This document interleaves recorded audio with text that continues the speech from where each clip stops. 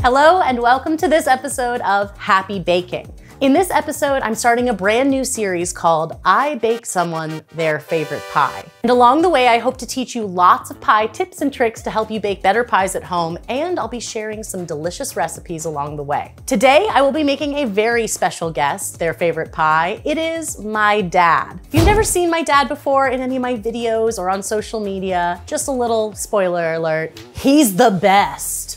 But for real, my dad has always supported all of my creative endeavors, and most importantly, he loves food and he loves pie.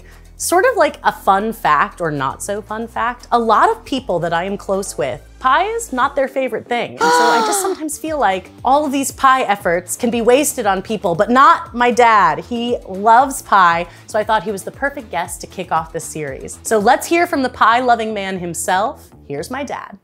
My name's Steve. I'm Erin's dad. That's right, you are. Best dad ever! You know, I had to think quite a bit about this because I love pie too, but rhubarb is my favorite pie. Love a rhubarb pie. And why is it your favorite? Well, because I like the sour. I like the sour. In fact, one of the things I thought a little bit was maybe gooseberry, but I like the rhubarb best. All right, well, let's get baking and make you some rhubarb pie. First things first, let's go over the rules, which, by the way, are entirely self-imposed. In this episode, I am going to make my dad 3 rhubarb pies, all in the effort of helping him find truly what is his favorite one. But I also thought it would be fun to make 3 different types of pie. We're gonna make a fruit pie, a custard pie, and a cream pie. All 3 of them are gonna use the same pie crust, my extra flaky all butter crust, my absolute favorite. Be sure to watch the video on it here on Happy Baking. You'll love it. Ah, I don't know who that is. The crowd goes wild. And if you want to join my dad and I on the hunt for the perfect rhubarb pie, all 3 of these recipes are going to be available in the video description below, so be sure to check them out so you can bake along with me. All right, let's get started. Let's get baking. Let's talk about the rhubarb crumb pie. The crust, extra flaky, all butter, par-baked. The filling. I don't know that needs to be that dramatic. The filling is a pre-cooked rhubarb filling. That'll help us get that just right amount of jamminess. And the topping is my all-time favorite streusel crumb topping. It is the best. This is probably the most classic of the rhubarb pies we're gonna make, and we'll start by making the filling.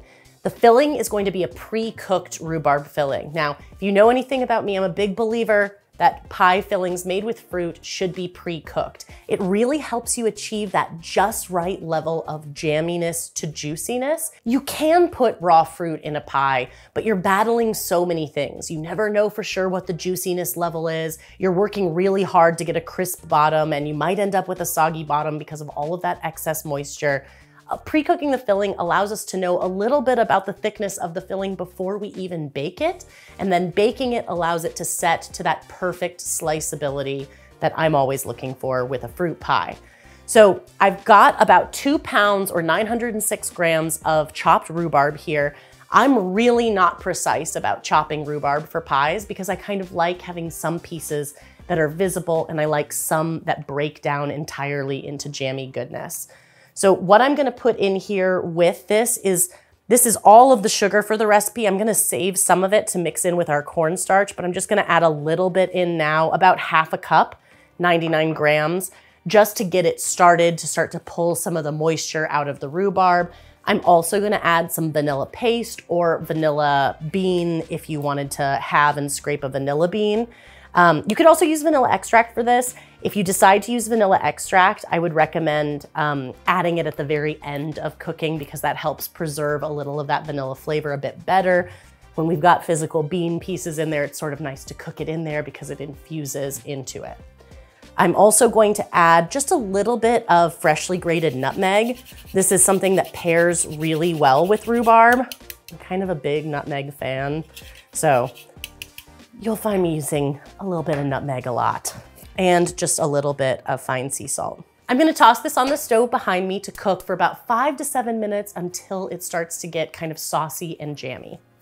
While that's cooking, we can just get the final ingredients together for this, which is just the thickening agent. So the thickening agent that we're using for this filling is cornstarch. So I'm going to add it into this bowl. I have a technique that I do where I add the granulated sugar and the thickener together. This works with any kind of thickener you might be using, tapioca, cornstarch, flour, and basically the granules of the sugar help to kind of break up any clumps in the starch itself. And also when it hits a warm mixture, like we're going to add it to here, typically cornstarch and flour tend to clump up when you add them to something that's already hot. By mixing them with sugar first, we are basically allowing it to distribute evenly in a way that's typically clump free. And on top of it, the sugar starts to dissolve in the hot mixture, and it just really starts the activation process and the distribution process of that thickener. So I'll just whisk those together till they're nice and combined. And then once my rhubarb has softened and gotten a little bit jammy, we can sprinkle this over the surface and stir to combine. And then bring it to a boil. I basically wanna see some big fat bubbles bubbling up out of the center of the pot. That's how I know the starch is activated. Now, you can let this filling cool however you like, in a bowl, even in the pot you cooked it in, but I like to transfer it to a baking sheet. That expanded surface area will help it cool a lot faster so we can get our pie in the oven sooner. Let's make my all-time favorite streusel topping, perfect for cakes and perfect for pies. My favorite streusel is pretty basic and easy to come together. It just has a few ingredients. I'm gonna start with some all-purpose flour and some oats, old-fashioned oats, light or dark brown sugar, your choice. And one of the kind of special ingredients I put in my streusel is just a few tablespoons of whole wheat flour.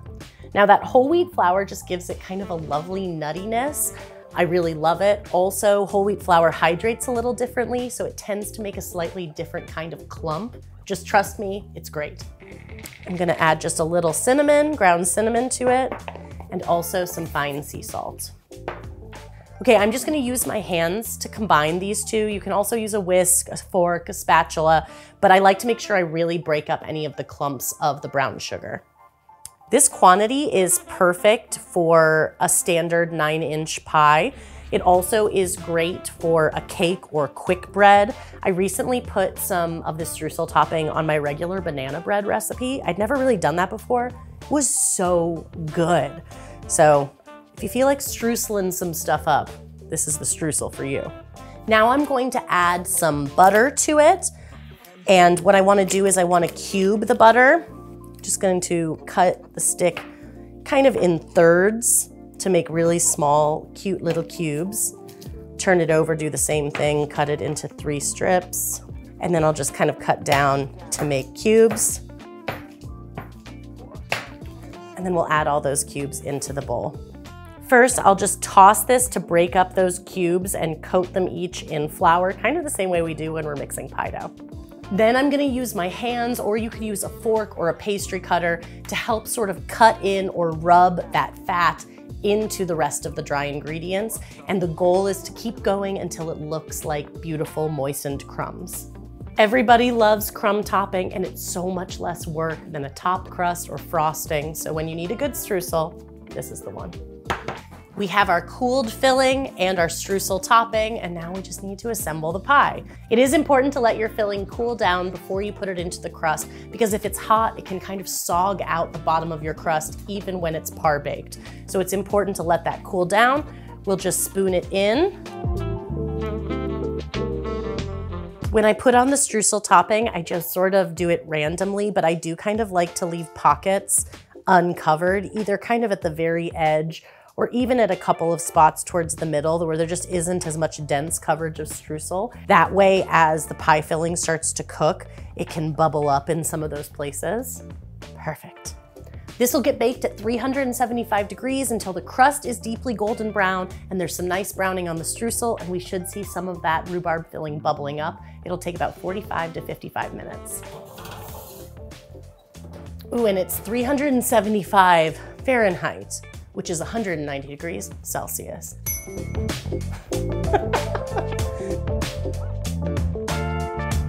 Let's talk about the Rhubarb Custard Pie. The crust.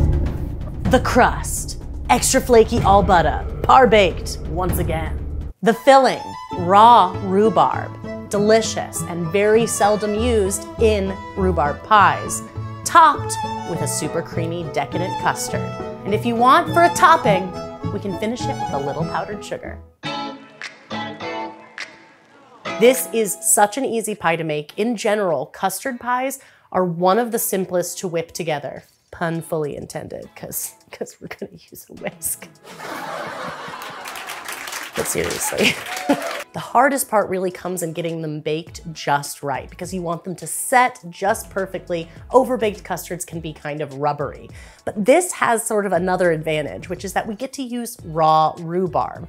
We don't have to cook any rhubarb. We don't have to break it down at all. We can literally just put it into the pie shell and then pour the custard over top. Rhubarb and custard are such a delicious combination together, and I think this pie is really, really special. And best of all, it's really easy. So if you're scared of baking pie, this might be the rhubarb pie for you. I'm gonna start with my par-baked pie crust, and I'm just gonna put about 12 ounces, 340 grams of sliced rhubarb into the center. While it doesn't really need to be precise, I like to spread it into a fairly even layer just because I want everyone to have some rhubarb in each bite. We're gonna start with 4 large eggs.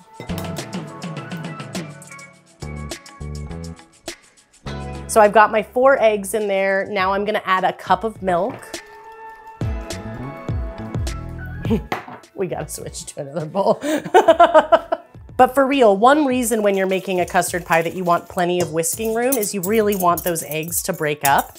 And I was just noticing that there were like pieces of yolk still floating in there. That's when I made the decision ultimately. Let's add in the cream. We'll add in our granulated sugar. I'm also going to add some vanilla bean paste, some fine sea salt, and a little bit of freshly grated nutmeg. Beautiful. Once all of the ingredients are uniformly combined, we're just going to pour it over our rhubarb. And I kind of like to try to pour it so that each piece of rhubarb, even if it ends up sticking up out of the top of the custard, has a little coating of custard. It just helps with the baking process, helps that rhubarb get soft in the oven, helps keep everything uniform. We'll bake this pie at 350 degrees until the custard is set around the outside edge, but still slightly jiggly in the center. You'll be able to see that the rhubarb has visibly softened. It's gonna take about 45 to 55 minutes.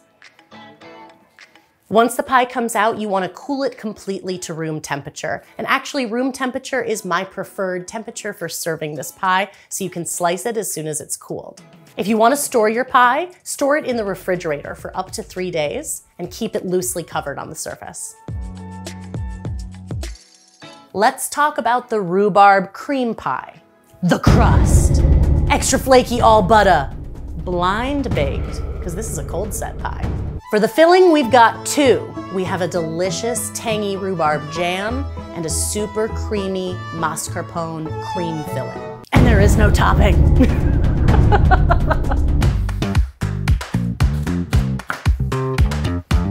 One of our 2 fillings for this rhubarb cream pie is essentially a rhubarb jam, but with a few important distinctions. Unlike most jam, it will be sweetened significantly less. You just don't need that level of sugar if you're not planning to preserve the jam long term, and we want to retain some of that sourness of the rhubarb. We're also going to reduce this jam so that it has a thicker consistency. That way we can layer it easier with the cream filling. I've got 454 grams or a pound of chopped rhubarb in my pot here, and to it I'm going to add some lemon juice. I'm also gonna add 3/4 cup or 150 grams of granulated sugar, a pinch or 2 of fine sea salt, and some vanilla bean paste. Look at this honkin' vanilla bean paste I have, 32 fluid ounces. And we'll just measure it with our heart here. Rhubarb and vanilla are a match made in heaven, so I definitely don't want to skimp on the vanilla in this jam. I'm gonna stir it all together, and the sugar will start to pull moisture out of the rhubarb and start to soften it. We basically want to cook this until the rhubarb has pretty much broken down. What I mean by broken down is you should be able to mash it with your spatula and it will turn into a jam. Now, this jam is great just as it is. When we're done cooking, that rhubarb will be soft enough that we'll have a nice thick jam. So if you want chunks or visible pieces of rhubarb in your pie, you can leave it just like that. Because this is a cream pie and it has like a lovely creamy texture all the way through, I kind of like to puree it in a blender or with an immersion blender just to get it extra smooth, but the choice is really up to you. This is such an easy pie that pureeing it is definitely one extra step and a few extra dishes, so if you feel like skipping it, I totally understand. I love rhubarb so much, and so when Dad said it was his favorite, I really wanted to make him a rhubarb cream pie. I'm pretty sure he's never had one before. It's a little more unusual, but my dad loves cold set pies. Like, I was half expecting him to say that his favorite pie was coconut cream. So this is kind of the best of both worlds because he'll get a little bit of cream pie deliciousness, but he'll also get that sour rhubarb flavor. And I also think that cold set pies as a category are especially fun to make. All levels of pie bakers can make cold set pies. They're great for the summer because the only thing that has to bake is the crust, which happens pretty quickly, so you don't have to have your oven on as long. So there's just so many things to love about cold set pies, especially the fact that they always pass the Sturdy Pie Challenge. I posted a preview of this particular pie on my social media and everyone went nuts for it. So I'm so excited to be sharing the recipe now. Okay, the rhubarb is soft enough that I can mash it with my spatula. And even after it's soft enough that I pretty much made a jammy puree, I want to keep cooking it a little bit longer. Like I mentioned, I want to reduce it, remove some of that additional moisture content, just so it is that perfect consistency in the pie. I want to keep stirring during that time because when you're reducing something, especially a fruit filling and especially something with sugar, it can be prone to sticking. So stir it, kind of babysit it. I think it's looking pretty good. I'm just gonna tilt it here in my pot and give it a little puree. Pureeing is gonna thicken it quite a bit too because more of those fibers are gonna be incorporated. It's gonna make the mixture thicker. What I'm looking for in the consistency is that it kind of falls in a sheet like that. See how when it falls off, it's not just falling off like in a drip. See how it slows and goes. That term is used in preserves, jams, and jelly making to kind of show that it's thickened enough, that it's set enough.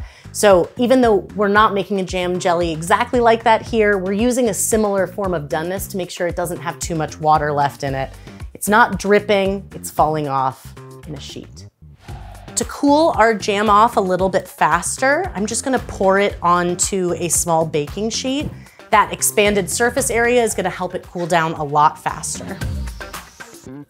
The vanilla mascarpone cream filling for this pie is so delicious and so quick and easy. It's basically as easy as making whipped cream. So what we're gonna do is we're gonna start with 10 ounces or 285 grams of mascarpone cheese. I'm gonna put it into my mixer bowl fitted with the whip attachment, along with our sugar. This is just half a cup or 99 grams of sugar. Now I'm gonna whip this on kind of medium speed just to incorporate those two ingredients.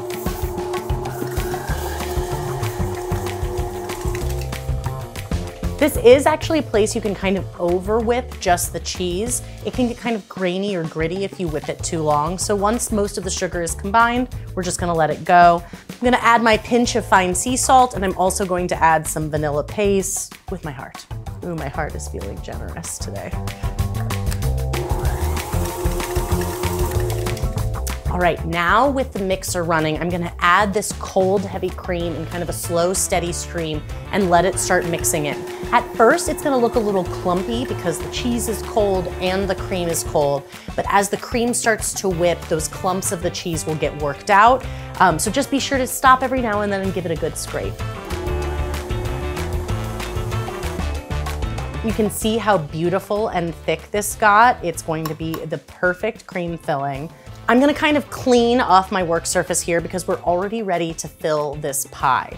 We do wanna make sure our jam is completely cool, and there's two different ways we can put this cream filling into the pie. You can just kind of eyeball it and spread it with a spatula, but because the jam is a softer consistency, the easiest way to add it is by piping it, in my opinion. It doesn't need to be precise, but what it does is it also creates these ridges, and then as we layer, the jam kind of falls into those ridges and it gives it the most beautiful ripple effect when sliced. It looks kind of striped, kind of swirly. It's super cool and it doesn't take that much extra effort. So I'm gonna put it in a pastry bag and we'll get piping. I'm gonna start by adding about 1/3 of the total filling because there's going to be 3 layers of each filling. So you can just eyeball this, you don't have to be precise. And I'm cutting a pretty wide opening from the tip, about 1 inch. You could also use a large round tip, but again, a tip isn't really necessary here. I'm just gonna go ahead and pipe rings in my blind baked crust to create an even layer of filling.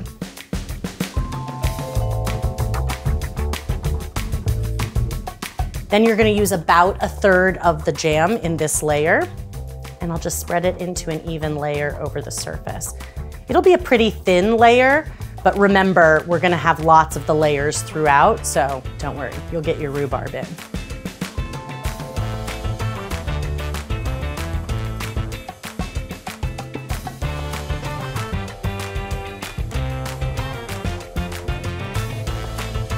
The finished pie is so pretty, but it's gonna be even prettier when we slice it. But first, it needs to be refrigerated for 2 hours to help all those layers set. And you can actually refrigerate it for up to 3 days, and that includes the leftovers too. Remember, the ideal serving temperature for this pie is chilled from the fridge, so keep it in the fridge until you're ready to slice and serve.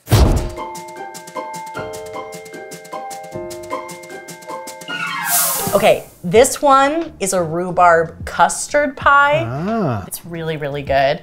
It's just kind of like a classic custard, and then you put the rhubarb into the center and pour the custard over it. We have a lot of pie to taste, so I'll cut you a kind tasting portion.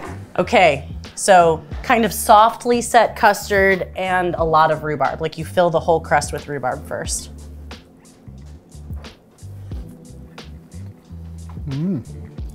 Well, I love custard. And it's like that sourness of rhubarb with creamy custard. A lot of people don't know that rhubarb's nickname is pie plant. And the reason for that is that it sets really well. Like a lot of fruit is runny and juicy, but rhubarb isn't. So this is, you couldn't do this with just any fruit, and it's not really a fruit, I guess. It's a root, what is it? It's quite tasty. I've never had anything like that before. That was the plan. Okay, let's get another one. This one is a brand new invention. I always wondered why they don't make a cream pie that's rhubarb because again, that sourness, the creaminess, and also it's such a beautiful color. And this one is cool because it will slice really cleanly. Oh my. Isn't that cool? Yeah. Okay, it's hard to have a small slice of this one because that's how delicious it is, but we'll do our best.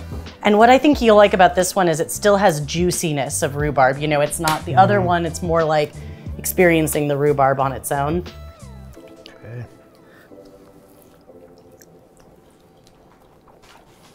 Okay. Wow. I would never have thought of something like this for rhubarb. It's good. And I like the texture, the crispy crust with all that creaminess. So good. When you ask what's favorite, custard pies and stuff I really like, and so this is kind of a treat. It's both the rhubarb and the custard. Well, and I know that one you like is coconut cream, which is still a different kind of custard than this is. Yeah. This custard actually has mascarpone cheese in it. So it's like kind of a middle ground between like inside of a tiramisu, but with the sourness. I'm obsessed with this one, and the way that it looks, I mean, it's a stunner. It is gorgeous. This one is the most classic rhubarb pie with a crumb topping. And actually, a lot of people, I feel like, don't understand this because they don't really know rhubarb, but rhubarb is a great pie filling for beginners because it just sets so beautifully every time. So you can always get this really nice slice, but it also stays juicy. I mean, look at that. I lost some of your streusel, but don't worry, I will rescue it.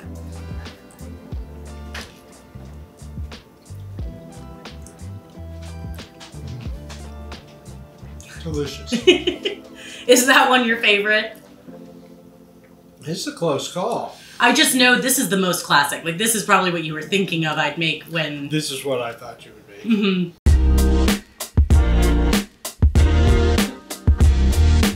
Okay, so if you had to choose between the three, which would be your favorite rhubarb pie? It's okay to say you can't choose. Am I going to a desert island? Is that I would pick that one first. The classic. Yes. And my dad's a classic. And I would so. pick that one second. Very close second. Sorry. That's very delicious, though. It is. And it's hard when there's three. My grandma, his mom, loved rhubarb. And a lot of people do rhubarb with strawberry because they're in season at the same time. But they need to celebrate the pure beauty of just the rhubarb because it's so sour and tangy and just, it's so good all on its It's own. delicious. Okay, well, I'm glad you liked them. Me too. I guess if you hadn't liked them, this would be a very awkward episode. Thank you so much for joining me for this episode of Happy Baking, where I made my dad his favorite pie, well, actually 3 of them, rhubarb pie. And along the way, I hope I taught you some of why we both love this particular pie so much. So the recipes are in the video description below, and until next time, wishing you lots of happy baking. And happy eating. You see all these flakes on the cutting board? Mm-hmm. Do you know what I say on Instagram when something's really flaky? Mm-hmm. I call it flaky AF. Do you know what the AF stands for? Can you guess? No. Flaky AF? Yeah, so flaky as fuck.